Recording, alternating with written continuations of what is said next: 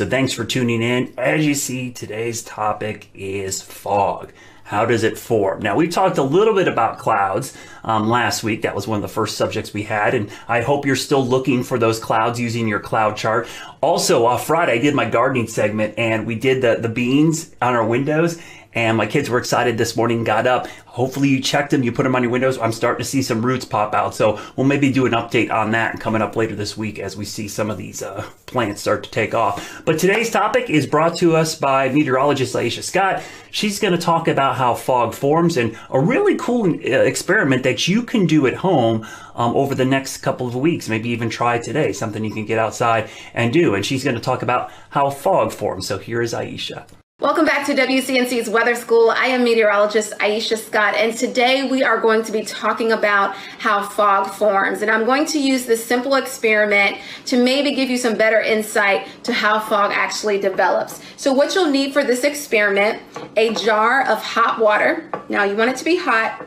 It doesn't have to be boiling hot water, but you want it to be hot. You'll also need some ice. I have a plate of ice right here. You'll also need a strainer. If you don't have a regular strainer, you can use a styrofoam cup. Just poke some holes in the bottom because you want the cold air from the ice to interact with the warmer air in this jar.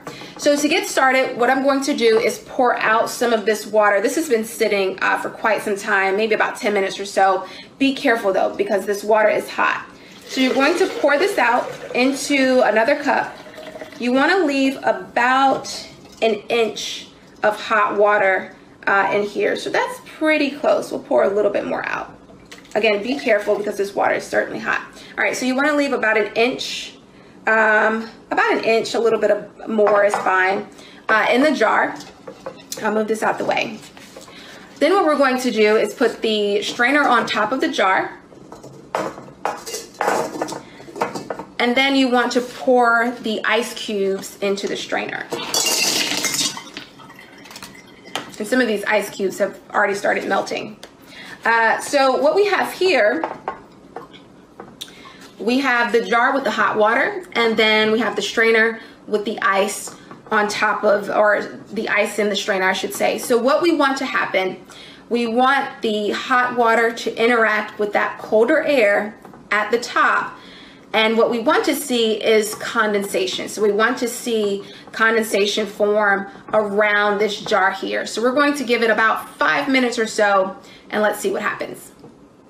All right, so our jar has been sitting for some time now, and here's a look at what we have. We've got a lot of condensation in the inside of this jar, and that comes from the interaction of the cooler air at the top, the warmer, moist air at the bottom, and essentially this is how fog forms. So in this example, we'll think of the cooler air at the top as the air above our heads, and the warmer, moist air at the bottom as the air closer to the surface. So we've got essentially a cloud forming just above that warmer air at the ground. And whenever we have clouds form either at the ground or close to the surface, that's in turn what fog is. Fog is nothing but a cloud on the ground. So I want you to try this experiment at home, and certainly if you have any questions, send them my way.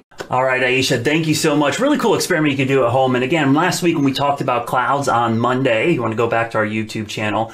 We have it posted there as well, WCNC YouTube's channel. Hopefully you spotted a lot of clouds because we've had quite a few over the last week since we did that lesson. Fog is a really cool cloud that forms near the surface, as Aisha mentioned. It's actually a form of stratus cloud. So if you have stratus on your cloud chart, you can make that cloud and actually check it off your cloud chart. Now, coming up tomorrow, we're going to have Larry Sprinkle on. He's going to talk about lightning. Lightning is really one of those cool, spectacular things that happen in the atmosphere. It's actually really dangerous as well, but how it forms and everything about lightning, that'll be coming up tomorrow. Hope you guys are doing well. Enjoy the weather today. It is going to be another mild one, not as hot as this weekend, with temperatures in the mid 70s today. A big cool down coming later this week, so get outside early this week because we're going to see some chilly air moving in. Hope you enjoyed today's lesson, and thanks for tuning in to Weather School.